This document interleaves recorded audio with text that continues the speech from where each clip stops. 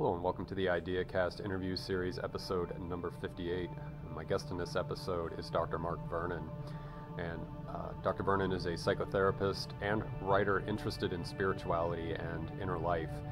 He has a PhD in ancient philosophy as well as degrees in physics and theology.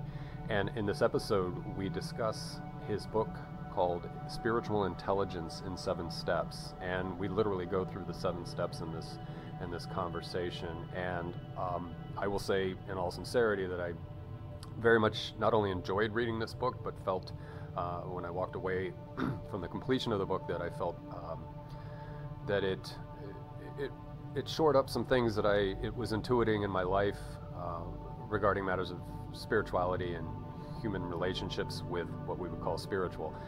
So it was a very fulfilling book for me, and if that's worth anything to you, I would highly recommend this book if you are exploring the idea of spirituality. So with that being said, I invite you to tune in as an observer of this conversation, as a participant in a passive sense, and thank you so much for being here, especially to those who are subscribed to my channel. Thank you.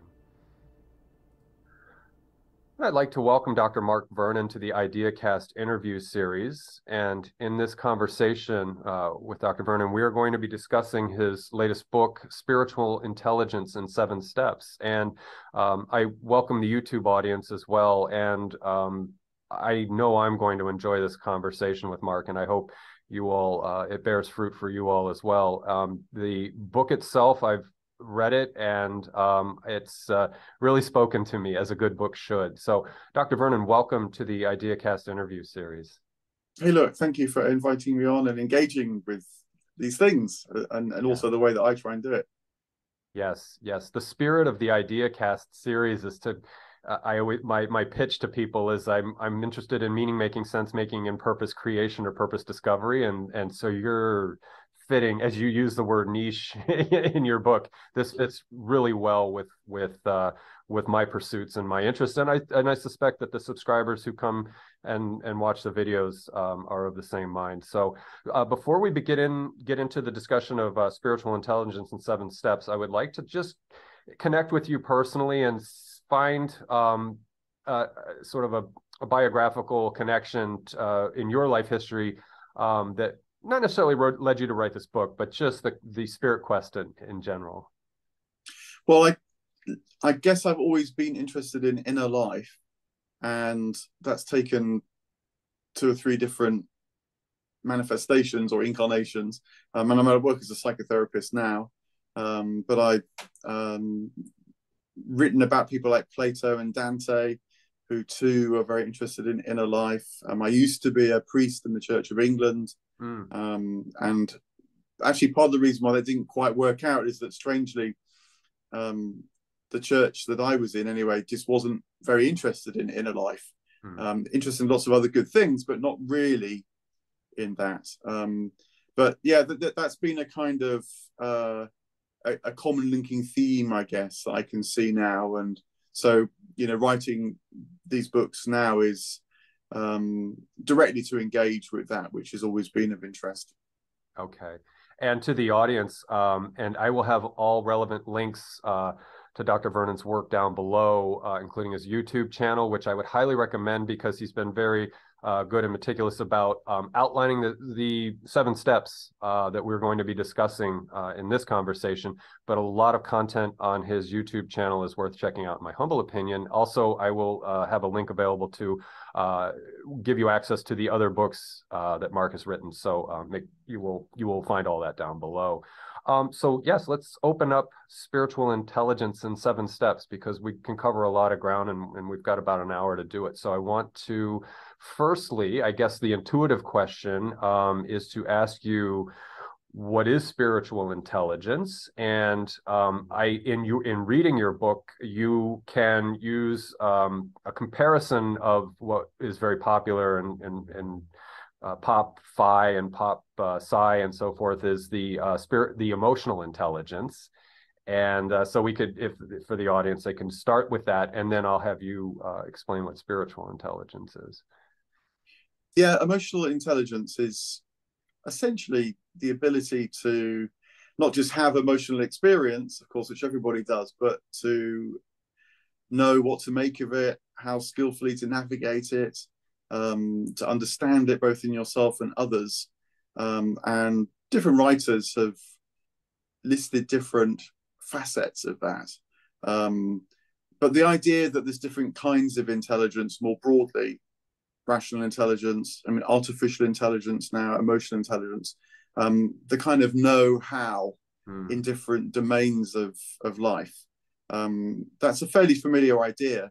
And so actually partly because I am involved in a project with regular academics, both computer scientists as well as philosophers and theologians and others, asking what spiritual intelligence might be, particularly as it differs from artificial intelligence.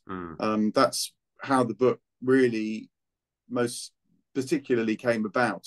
I'm involved in the project, and part of my task in the project is to try and reach out with ideas to a wider audience. Now, that said, the people that look at things like emotional intelligence and other kinds of intelligence in a cognitive science discipline particularly, generally they tend to conclude that spiritual intelligence is not something distinctive, that it's part of emotional intelligence.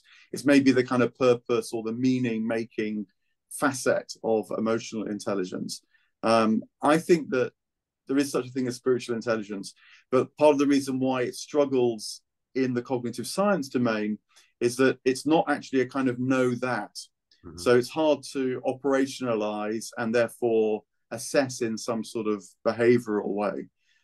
Rather, it's it's not a know how, I should say. It's not a know how. It's a know that. It's something more basic.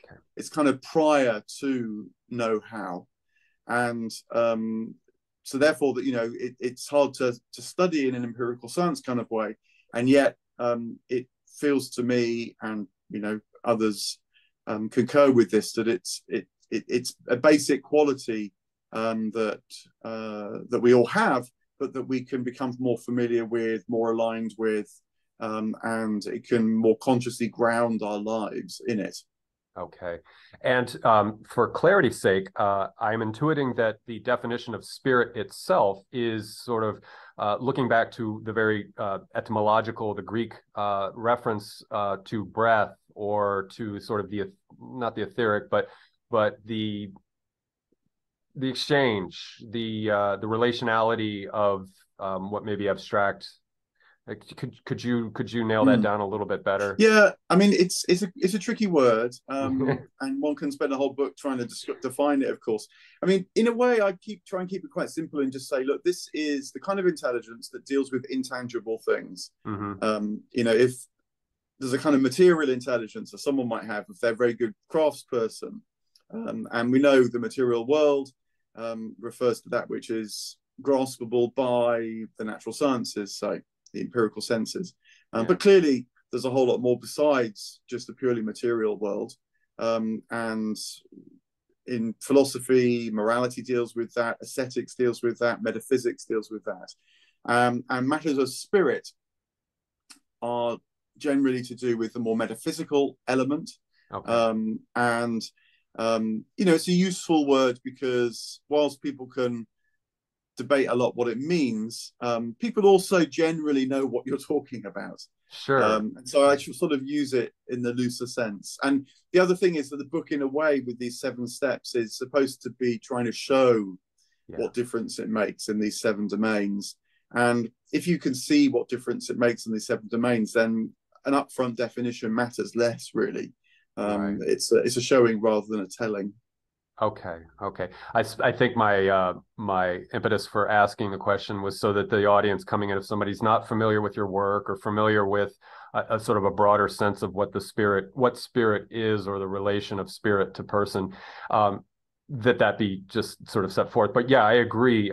We come to the conclusion at the end of your book, the various steps that you take. And as you said at the end of chapter 6, that moving into chapter 7, when you talk about kairos, that there is this sort of gathering of the 5 or 6 previous points made to bring us to a what I consider a very nice conclusion. And so for me, in a folksy, intuitive way, I like the idea of spirit as being the psyche unbound. It is the imaginal. It is the ability to, beyond metacognize, just to be able to imagine and to predict things that aren't easily concretizable, or however that works.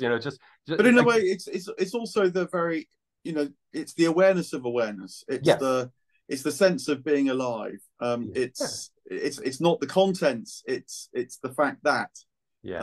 And being able to rest in many spiritual traditions, being able to rest in that pure awareness, as well as to have the experiences and so on, is a key capacity, but also gift.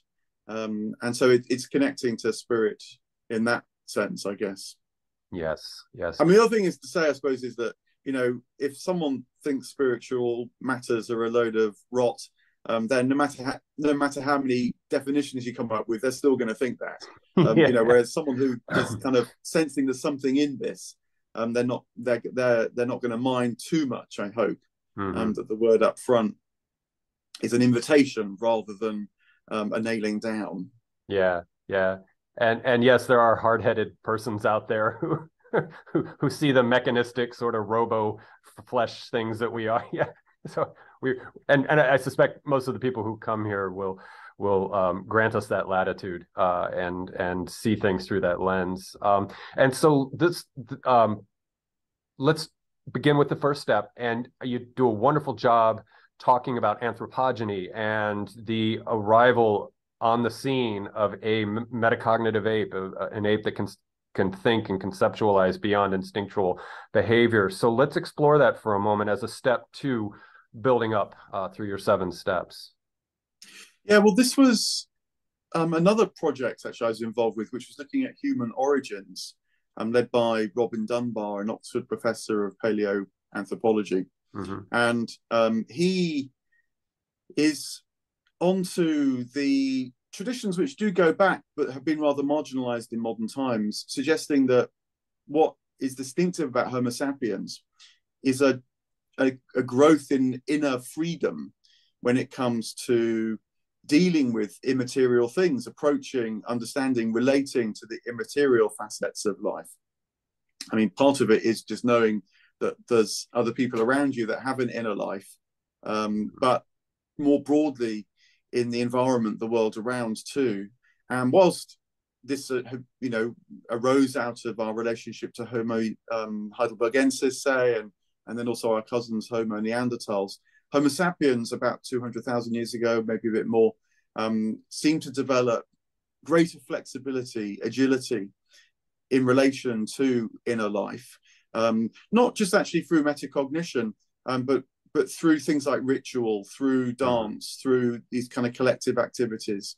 And ritual actually is really important because ritual is a way of trying to hold in some kind of whole the huge variety of approaches that this developed, and also beliefs and convictions, the more cognitive side as well.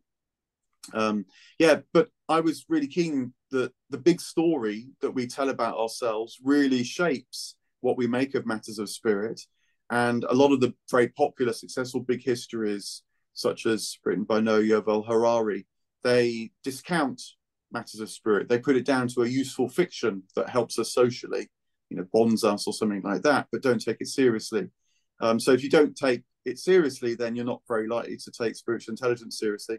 But it seems to me that there's very good science, actually, that's arguing that we're Homo spiritualis quite as much as we're Homo sapiens.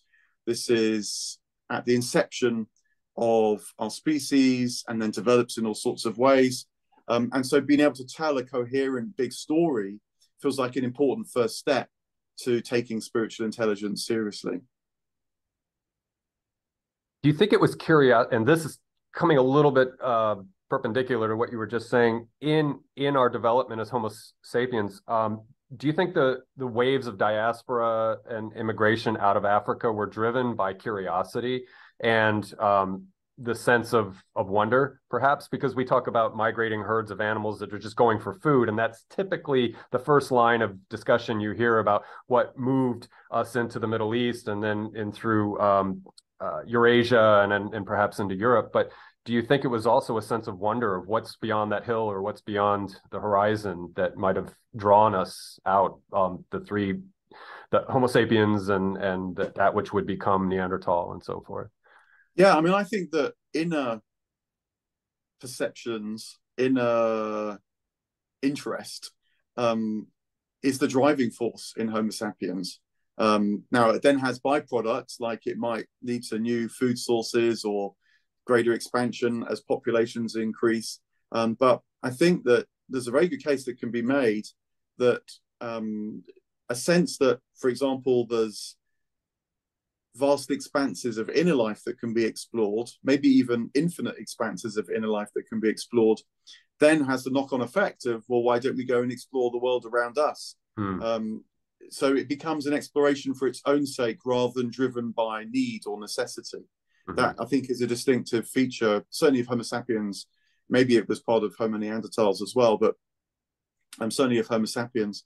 We're not actually driven primarily by the need to survive, but we're actually driven by the wanting to thrive. That's a key difference that considering ourselves spiritual creatures makes. And part of why the reason you can say this is that earlier species of Homos seems to have been very successful purely in terms of survival, but for hundreds of thousands of years didn't really change that much in terms of the artifacts they've left behind. So Heidelbergensis, for example, were making the same stone axes for, I think, even 800,000 years, not really developing very much. They didn't need to, purely in terms of survival. But then Homo sapiens, of course, change comparatively very rapidly.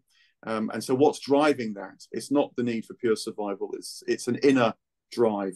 And so it's that kind of reason which you can put together to suggest that something different, not unique, not completely distinctive, but nonetheless something really took off with Homo sapiens that's led us to be the creatures we are now. Okay. And I would suspect that also, given the social nature of all three, Heidelbergensis, Neanderthal, and Sapiens, we perhaps had a little more cognitive hardware on board or something, but the social nature that is kind of a means of drawing out rather than just simple grunts or simple cues that this develops too, I think maybe along that timeline, and that helps to nurture the wonder and the curiosity and the art, the future proto art that's being made and things like that. Would that make sense, that our social nature kind of helped us move in a I don't want to say evolutionary, but a growth movement forward? Yeah, this is also to bring in another facet, which is in evolutionary science, but is relatively marginal. The idea that there can be top-down causation or draws, perhaps more pulls in evolution, as well as just sort of bottom-up random mutation. And this is, you mentioned niche already, this is associated with niche theory. Okay. Now, look, a lot of evolutionary scientists consider niche theory. That's not in itself marginal, but there's particularly one Cambridge professor of evolutionary biology, Simon Conway Morris, in the field, very, very well known. But he argues that niches aren't just made by creatures as they evolve, but actually discovered by creatures and explored by creatures. And that whereas many creatures discover and explore material niches, like fish, water, birds, air, we human beings discover immaterial niches, like that which is good, beautiful, and true. And that drives our desire and our evolution. And it comes about through changes in the brain. In part, there is a sort of certain basic faculty that's needed, but the exploration far exceeds the basic faculty. So for example, we don't just make functional objects, we make very, very beautiful objects. And there's something about the beauty that becomes more valuable than the function. So those kind of immaterial niches, like the niche of beauty, is something that we in part discover, but then explore and even perhaps develop. Let's move Homo sapiens along a little bit in your book. And one thing I found that was, let's talk about freedom first. And then I want to talk about, there was the axial shift where we go from a sort of egalitarian communal psyche, collective perhaps, or individual, which is the point of that topic. But let's talk about freedom ahead of that, I guess, and then move into that aspect of your book. And freedom, again, we have the libertarian sense in the modern era, but you're talking about a different kind of freedom, and I found that interesting. Yeah, no. So this is my sort of second step, if you like. That once you've got a good story in place, then how do you respond to that story, you might say? And this is part of the freedom which we have. And though it is an older notion of freedom that I think is really important now because it's got lost, it's not, as you say, the libertarian notion as if the will can be free when it can just have whatever it wants. Rather, our freedom is not just from constraints, but is for something. Again, a fairly familiar distinction that philosophers make. But then with the extra twist that spiritual intelligence brings, which is that it's a freedom to align with that which is greater than the self. And the reason why that's a form of freedom is because that which is greater than the self is the space into which we're moving anyway. And so this is the freedom associated with a lot of spiritual traditions, and it's why seemingly paradoxical statements arise. So, for example, in the Christian tradition, it's sometimes said that service is greatest freedom. But the point is that this is in the service of that which is good, beautiful, and true, the divine. And so when you align your life with that which is the source of life, and is the fullest manifestation, actualization of life, then you find the greatest freedom in your life as well. So the seeming paradox actually is the path to follow. I think the paradox will fall apart when you do understand the depth of what's being provided there, that if you enter into service, you render yourself free. Yeah. And again, we have modern perhaps misconceptions, again, what these terms mean. So it's interesting. You have to sort of carefully follow that. But yeah, it does seem like a cone at first that you're bound up and obligated to, and then, but the freedom that comes from that. And I think that's really nice. That almost has a Taoist sense where you can find that flow for what can express through you as work for the good or to a sort of higher ends, that you find tremendous, and that's expressed. You mentioned pivotal people, inspirational people who share those glimpses into that almost indescribable sensation of what it means to reap that product of service. So I mentioned a moment ago, you reference as we moved into the common era, and we're moving fast forward pretty quickly. Was there anything we want to check in with before we get to that axial period, relating to growth and relating to Homo spiritualis sort of developing itself in how your book progresses? Did I leave anything out, or can we move into that next phase?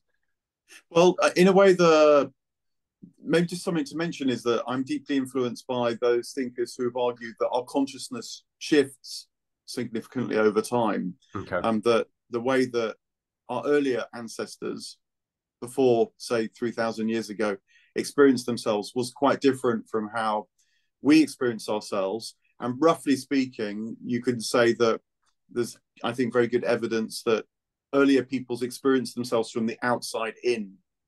And so the business of being a person was very much how you relate to that which is outside. And so, a lot of early ritual is associated with relating to the presences, the spirits, the gods that are around and about, and having a good relationship with them is very much the way that you have a good life as an individual. But now I think that we are much more inclined, first of all, to think of life as being from the inside out. And so, it's why we think a lot about inner life. And so you have to account for that shift. And this is one way of calling it, is to call it the axial shift, when it's quite a complicated story, quite an interesting story in its own right. But roughly speaking, these figures pop up in different civilizations, China, India, around the Mediterranean, and with increasing research actually now in Africa and I guess even in the Americas. And these figures seem to constellate a new way of relating to yourself, which is to ask yourself about yourself. So Socrates' famous motto is know thyself. And he goes around asking questions which call into question the old wisdom, but also then make space for a new way of grounding wisdom. And this is leads to the birth of the sense of being an individual from the inside out. And you can track it in art, you can track it in theology, you can track it in the development of things like democracy and so on. The individual is no longer just part of a whole, but has some relationship to the whole in their own right. And in conjunction with that, I think in your book, you were describing how there was this shift from that sort of collective egalitarian society to the emergence of players that were sort of deified kings, and they played this role both, I guess, as born but transcendent, and that was a shift in our perspective from an identity that emanates out, and then the identity that we are part of a bigger whole.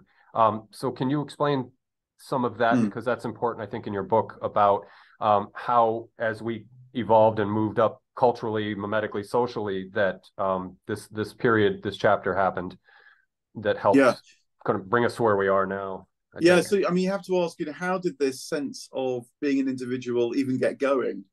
So I mean, we quite naturally use a phrase like you did, collective egalitarianism, but that actually is a modern way of putting it, because the word egalitarian assumes that the individual might not live in an egalitarian society. Whereas I think before it was pure collectivism. Okay. There wasn't even the sense of an individual to desire their equality, and your sense of yourself very much came from where you were in the collective. But what happened, I think, is that as populations grew, how to manage that collective became a problem. And this is work done particularly by figures like Robert Bellah, the sociologist who wrote a wonderful book called Religion in Human Evolution. And he charts how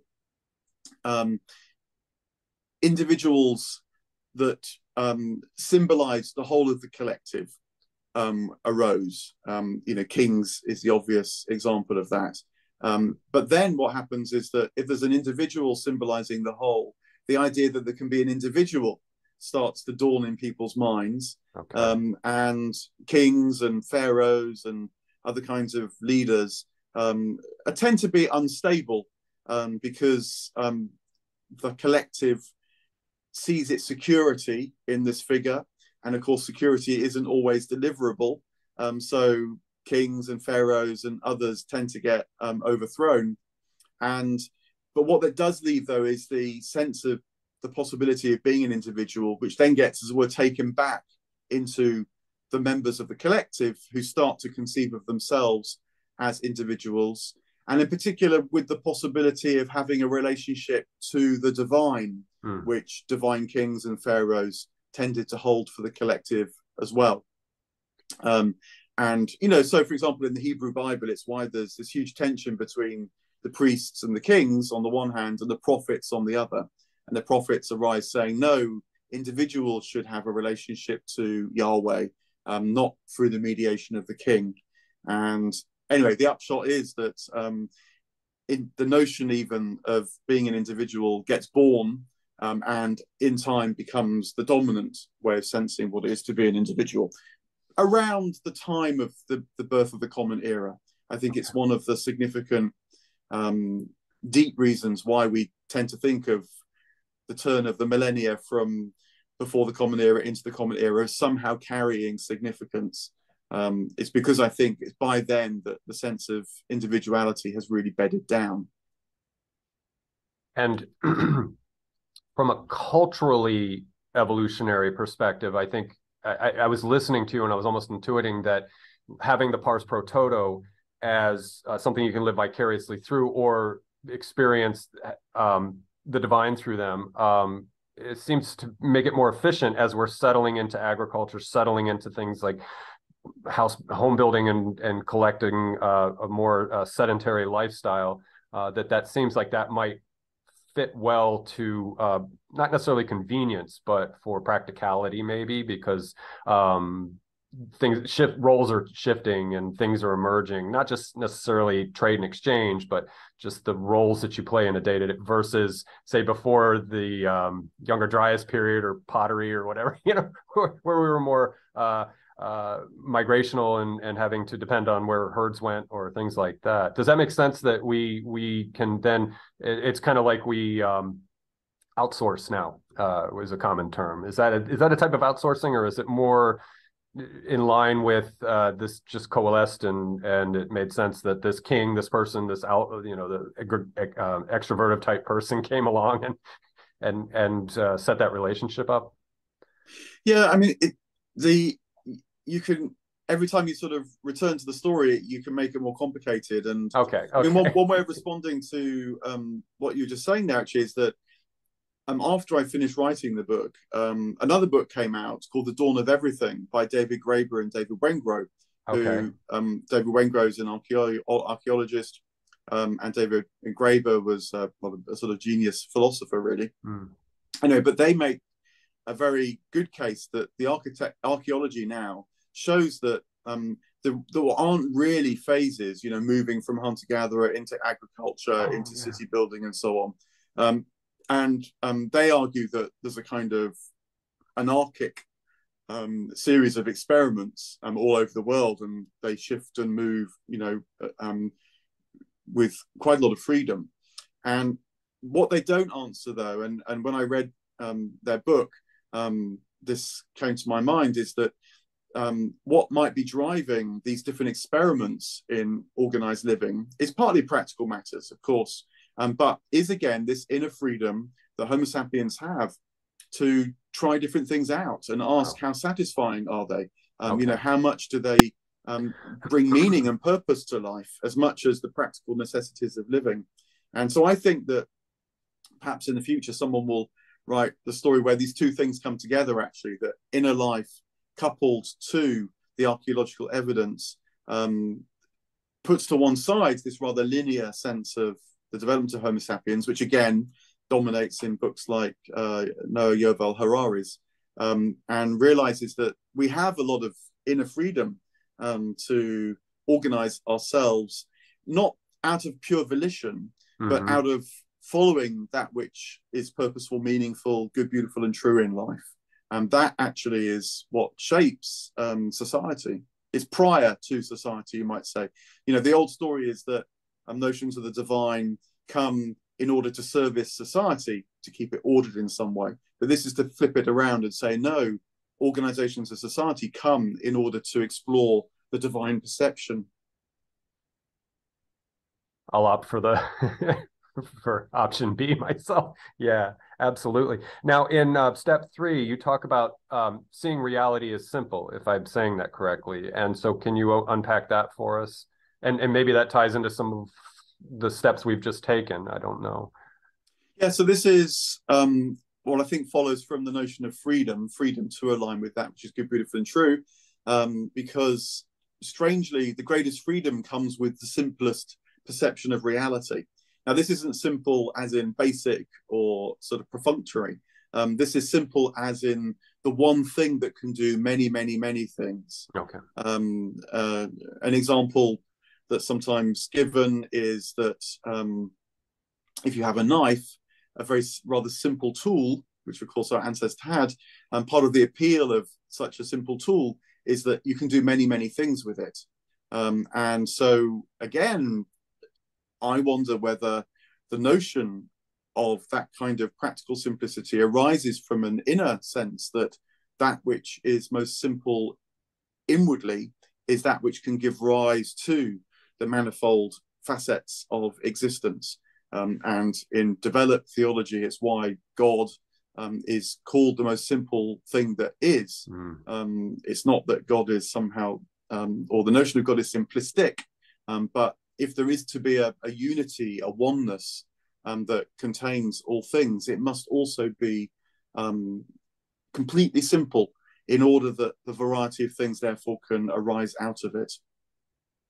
That's what I find attractive about apophasis and negative spirituality, is it is this peeling away of what would be our contrivance and just being present with that simplicity, and then the relatability, I think, affords itself to us, or reveals itself perhaps to us. Yeah, no, and generally, it's not just a theological notion. Even in science, the simplest theory that can explain many things is more likely to be the one you go for. So it's that same kind of principle that's at play here. Makes perfect sense. So settling the soul is step number 4, and that's a heavy one. Settling the soul. Can we look at that one for a moment? Yeah, well, thank you for pushing on. Well, yeah, because I know my time with you is limited. So and 7 is like, I could spend an hour on 7 alone. So, but anyway, settling the soul. I want to make sure we get everybody included. If you buy step 3 that reality is simple, then how do you align with that simplicity? And so in this settling the soul step, really what I wanted to tackle was, it feels to me like a lot of spiritual practice, be that in institutional religious forms or in more new age forms or in therapeutic forms, it's very good at addressing the ups and downs of our personal inner life, which you might call the soul. If soul just means kind of our vitality that we most directly experience, then that was what Aristotle thought of as the soul, for example. You need to do some sort of work on that in order that it doesn't just push you around and throw you off balance all the time. But there comes a point where enough of that's done, so the soul is settled enough, not perfectly, but enough, in order that a deeper sense of life might start to come through. And again, the terms are used in different ways, but for the sake of using a term, I call this spirit, if you like, the kind of the ground or the wellspring of the more immediate vitality that we experience more directly as our own. And so step 4 is about how, when the soul is settled enough, this wider spirit starts to become more consciously known as well. And so it's an important 4th step for spiritual intelligence.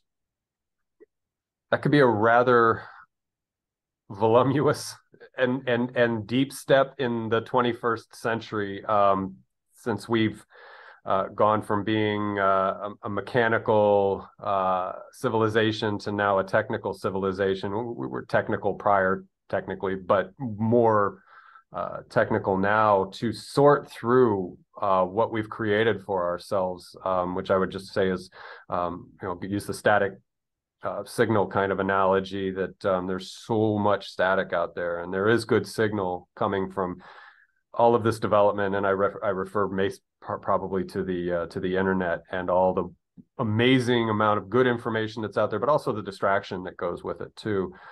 So settling the soul in the 21st century to me is a task that must be entered into with reverence, but at the same time, I don't think it's an impossible task. I think, and that's why I said to you before we hit record, you are among a stable of about 7 or 8 people that I find working in very good faith to try to bring some expediency, not in the physical or not in a literal sense, but just bringing things to the fore so that people have a means to ground themselves in sense, meaning, purpose, that kind of thing. So settling the soul in the 21st century, does that, I just made it sound very dramatic, but is that something that you would say is an undertaking vis-a-vis maybe the 19th century, when we were agricultural and somewhat industrial, but not to the level where we are now? Yeah, I suppose one way of responding to what you're saying, which I'm sure is right and necessary, is sometimes, people draw on a bit of T.S. Eliot, who famously makes this distinction between data, knowledge, intelligence and wisdom, say.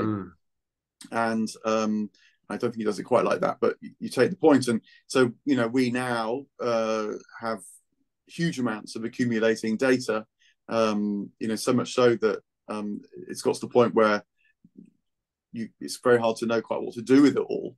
Artificial intelligence now, in a recent iteration, for example, might well have a kind of randomized function within it where it only looks at, say, 1 in every 10 bits of data, because there's so much data around in order to try to discern patterns within it. But what we have consciously is the capacity to, from data, to develop knowledge and then to develop wisdom. And again, that kind of directionality that you can orientate yourself to through the welter of stuff that is around and about, provides a guide. It provides not just purpose, but actually a way of actually living, and becomes, I think, increasingly a practical necessity. Similarly with consumption, I mean, this is something which a developed consumer society already knows very well. How do you choose what you can buy if you don't just go on ever new options, sort of just variety for its own sake? Is there something that's drawing you through this variety that actually is ultimately satisfying? And so that, I'm sure that's another facet of which spiritual intelligence can help provide.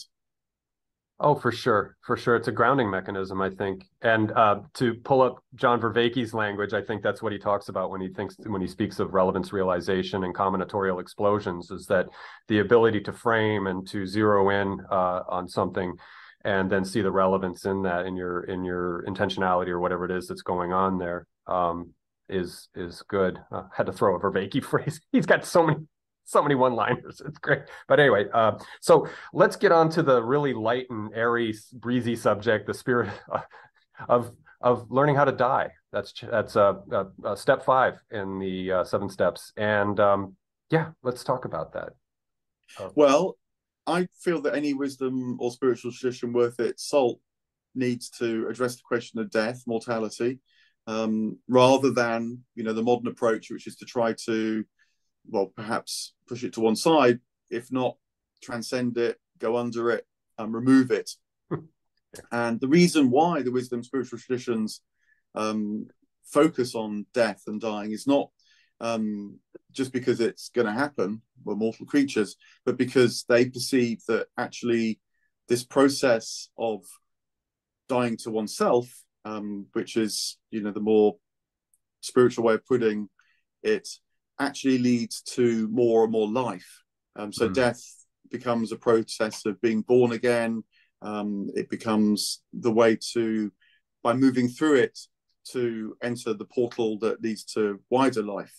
And so I wanted to have a chapter on this, which also feels really important in the 21st century because certainly through the COVID pandemic, I've worked in hospitals as a psychotherapist, and it felt like we medicalized death during the COVID pandemic, often for very good reason and with good results as well. But if that's all you do with a threat like a pandemic, you overload your medical services because, of course, people bring not just practical biological questions to a pandemic, but existential and spiritual questions. And if you try and medicalize that side of things, the medical services get overwhelmed.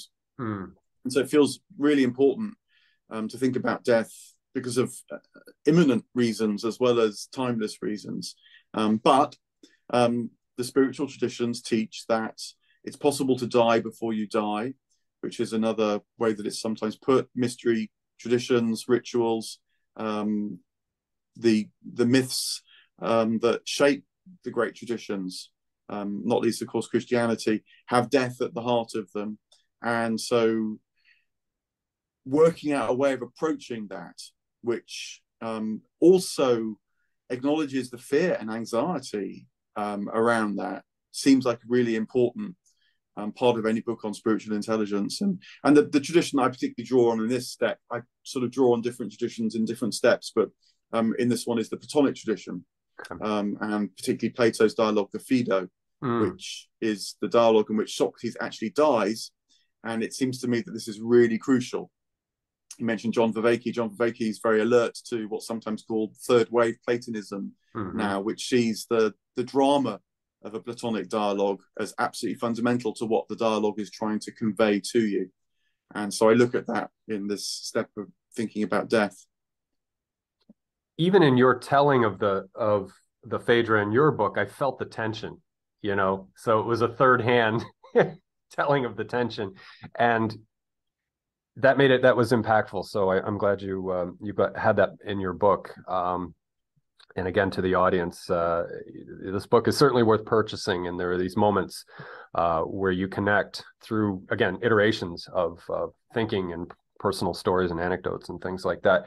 So before we get to 7, there is resonating with reality. If we could share that for a moment, and then and the time we have left, I want to talk about time. So 6 is to do with virtue. Okay. And the idea in the resonating with reality idea is that, again, it's a kind of critique of the modern world where we tend to think about ethics and morality. But the trouble with ethics and morality is that it focuses on particular moments, particular decisions, particular issues, and is inclined to bifurcate them. Is it good or bad to do X or Y? And there's some practical use in that. You have to make decisions. But I think that culturally, this is dividing us now more than it's uniting us. And so ethics and morality have been weaponized in the culture wars. And I think that it's a natural consequence of losing the older tradition again, which spiritual intelligence knows about, which is the virtue tradition, where what is prioritized is not decision, but who you are, what you're becoming, the character, the personal habits, the qualities that you are, well, sometimes training yourself in, even the virtues. And the reason why this is valuable is not just because it helps you to live a flourishing life, which all the writers on virtue would tell you, but also because it helps you resonate more and more with reality. Because when you are good, you are awakened to the good around. When you can live a beautiful life, you're awakened to that which is beautiful around you. And so these qualities really matter for our exploration of the world as much as for living, a more or less flourishing life. So hence that is an important step too. Absolutely. And I totally agree, because, when you explore the deontic, the directives of even ethics, which, morality, I get its place in the social contract, but I also understand ethics for myself to be a more user-friendly means of living a life that your interaction with others is sort of, to use the pro-social, I guess, a good way to, or positive affect is achieved. Just to leap in there, but I mean, I think again, it's really important, this inversion that we've touched on already, that the pro-social consequences are a byproduct. They're not the driver. Right. And I think that's part of what's got weaponized now, is that, someone should behave well because, they seek altruism, or they seek, it instrumentalizes ethics too easily. Transactional. Whereas sort of the virtue approach would be to say that the virtuous person actually becomes less concerned with themselves because they are more and more aware of the wider world. So it's a virtuous spiral that they're on. Yeah, it opens them up. Yeah, opens them up. Yeah, and a simple way of putting it. Yeah, yeah, and in my own personal life, I like the ethics of compassion or empathy. I know Schopenhauer touched on that a little bit, but just the ability to relate to the other and to have that means to stop for a moment. And I do that with, and I may preach it more than I practice it, but it's when I've come across somebody who's troublesome or quarrelsome, or something goes wrong, I just try to understand what subclinical little things might be going on, or if even there is a pathology there, a neurosis or something. And I think I don't understand where they're coming from, but I have to understand what might be going on. And that way I don't project, my perfection of who I am onto them. So that's where my compassion, I think, but the virtue too. And so virtue, that can be taken a couple of ways. So can you ground virtue for us briefly, and then we'll move into the step 7? Yeah, it's an unfortunate word in some ways, because the virtuous individual, certainly in British English, is someone who is perhaps thought to be a bit of a prude, Right. and not very likable. But I think that it's the word that's in the tradition, and it's a word that's worth trying to reclaim. When you explain that this is about your qualities, your habits, your characteristics, your inclination to respond in certain ways, your inclination to position yourself in certain ways. So the virtue of humility, for example, is not self-abasement, but the virtue of humility is a kind of openness, because it can say yes to whatever's happening in life. It doesn't have that sort of defensiveness or pushing away. And I like what you read every so often, how humility is likened to the sea, and the sea is in the lowest place, but that means it can receive all things that flow into it. And so I hope that the virtue can start to be felt to be something desirable, not just something that some people have in a rather off-putting way. Yeah, or it's performative, perhaps. Yeah, well, yeah, virtual signaling is all virtual signaling. True, true, to degrees. Yes, I would agree. And I looked up the etymology of humility the other day. I love the Latin origin of words, or the Greek origin of words, and so the humus, the grounding and the soil and the earth. So when you humiliate yourself, that has a sort of negative modern, you feel embarrassed, or you walked out in your underwear in front of a room. It's more that you are willing to ground yourself in, or lower yourself from where the egoic heights that you may have, the lofty heights of self-worth and importance, and bring yourself down to a more humble position, and your perspective will change, and you will be able to perhaps see things differently. So my tuppence on that. So, okay, yeah. Let's get to number 7, because again, I want to not take too much of your time. Living with interruptions, and you're examining time. So let's talk about the 2 types of time that you discuss and that you treat in that final chapter, because this really got my juices flowing mentally when you talk about the kairos and the chronos. So let's talk about that before we wrap up. Yeah. So in some ways, I think that if we can develop different perceptions of time and fall in love with different perceptions of time, then that can take us a long, long way. Both individually, but also in shared ways, collective ways, even cultural ways. And it's the broad distinction which you mentioned there with these 2 words, chronos and kairos, and they're Greek words. Chronos as in chronological, so it's the clock time, the tick, tick, ticking, measurable, quantitative use of time, which of course is very valuable. But it's tended to squeeze out another complementary notion of time, which is the kairos time. And this is the kind of the pregnancy of the moment, the revelation that might come in the now. And so it's treating time not just as a quantity to kind of get through, or that might feel like it's running out, but as a quality that in any moment might deliver something expansive or challenging, of course. It's an old word. Sometimes it's used in ancient Greek sources in relation to rhetoric. So the good rhetorician has an alert to kairos, because they know when to deliver the phrase that moves the crowd. Barack Obama was a past master at kairos, when he could say, yes, we can, and the whole crowd would be moved. So it's an alertness to that. But also it has another use which I quite like, which is in relation to weaving. And when you get into a rhythmic activity like weaving, you partly get into a kairos perception, because you know when to throw the shuttle through the loom. And then something is born, is made, is created in that kairotic activity. So there's nice, creative, rich ways of trying to convey what kairos might be like, which is a large part of what I try to do with step 7. So again, sort of show what it might be like to live with this awareness of kairos.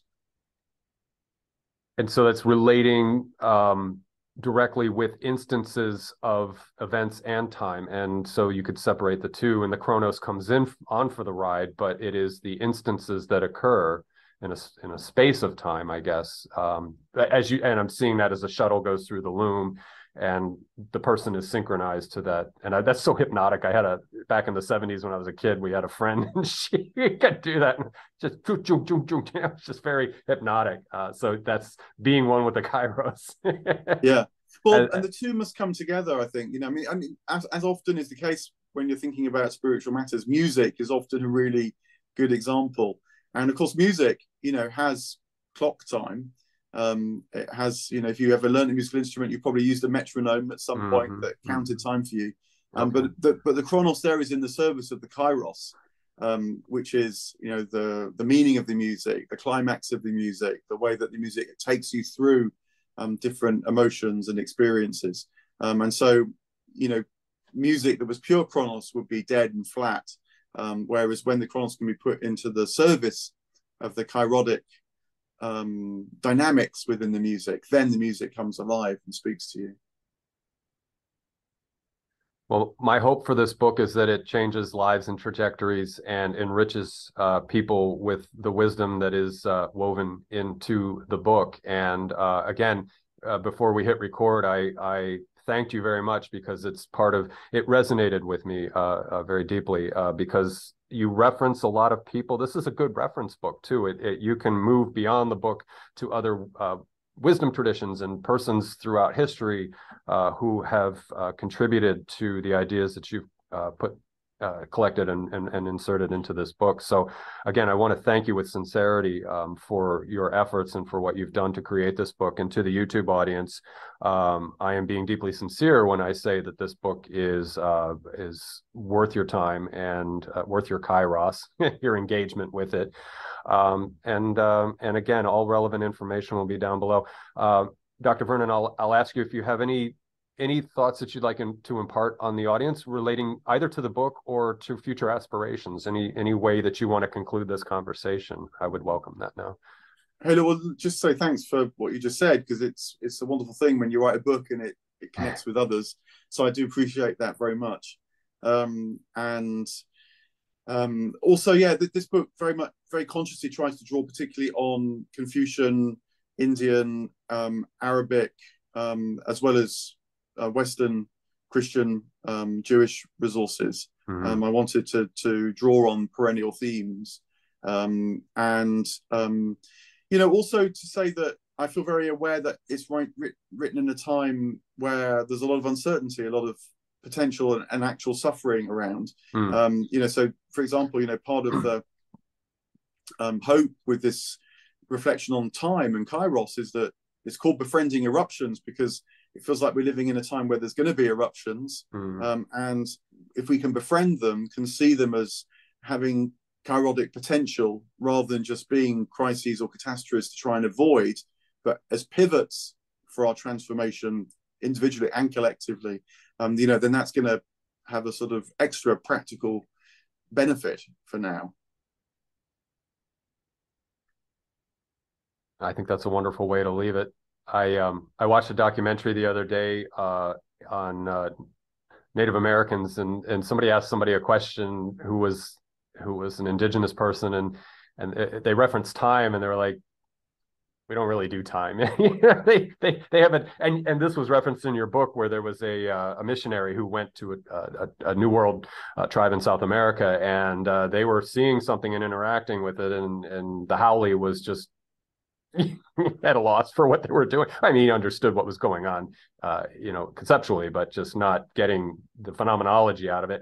And so I when we were talking at some point, I remember this mini documentary. This gentleman went around to all the different reservations in the United States and was talking to different tribes. And one person just kind of jokingly said, time, it's not the way you guys do it. So I love that grounding, that richness. I went through a tangent last year watching tribal cultures throughout the world, whether it's Micronesia or Africa or even in the Amazon, and just their organizational methods and means to keep their extended families or tribes to function.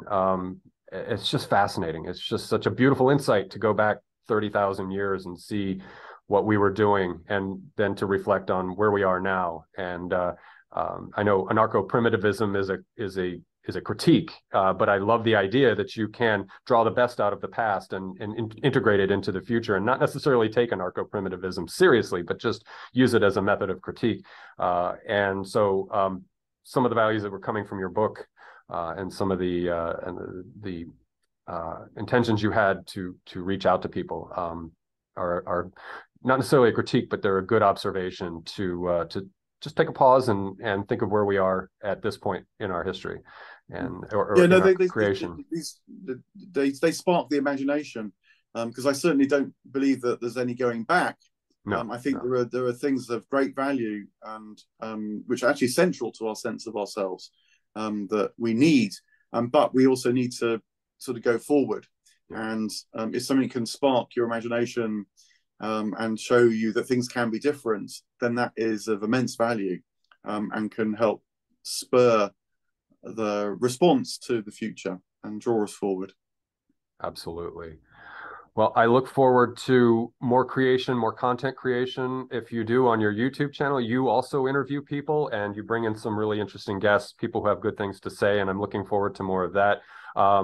Perhaps you'll write another book, and of course, no pressure, of course, but if that happens, I will look forward to that as well. And again, I may dig through your archives and pull out a book, and perhaps if you enjoyed this interview, we can have you back at some point, either later this year or next year, and we can have another discussion, because I thoroughly enjoyed speaking with you. I've learned a lot, not only through this book, but again, as I mentioned before we started the conversation on record, that I've been following you for a couple of years, and I value your work. So I want to acknowledge that, offer my gratitude to you for that, because you're helping me, and I'm going to go out and talk to people and try to create my impression in my own little way that I can do that. And this show does that. And what I love about these YouTube conversations is they gain lives of their own. The videos go out into the world, and they run into people and change ideas and thoughts, or just shift things. So anyway, I want to thank you very much for coming on and having a conversation with me.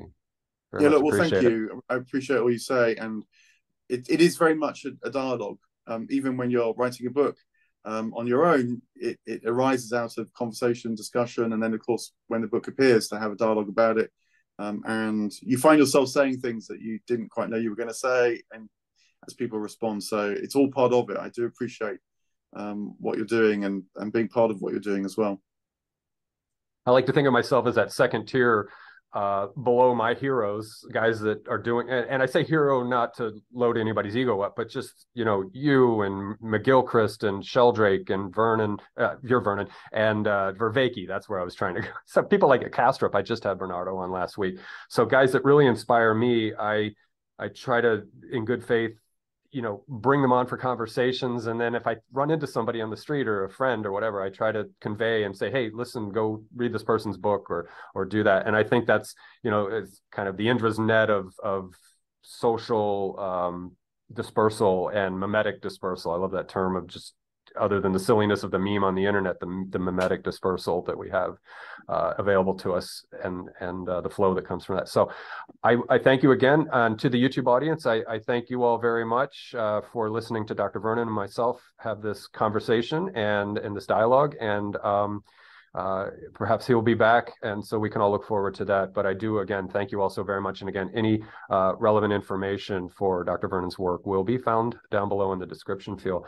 And Mark, I will say goodbye to you after we're done, after I hit the pause on the record. But to the YouTube audience, thank you again, and you all be well. So, all right, let me hit the stop here.